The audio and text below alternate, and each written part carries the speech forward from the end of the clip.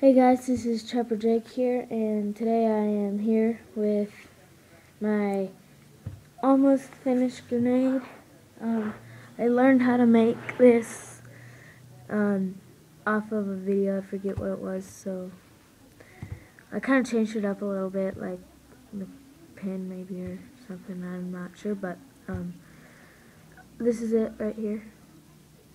This is a piece of, I think it's inch pipe right here, inch PVC pipe, and this is the head of a squirt bottle, and I just kind of took some things off of it, and this is a piece of PVC that I cut down the middle, heated up and bent it.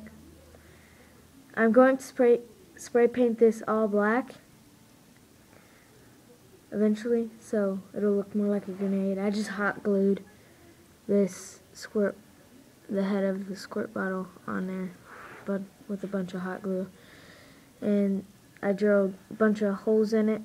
I did 1, 2, 3 holes, then 1, 2, 1, 2, 3, 1, 2. I did that all the way around.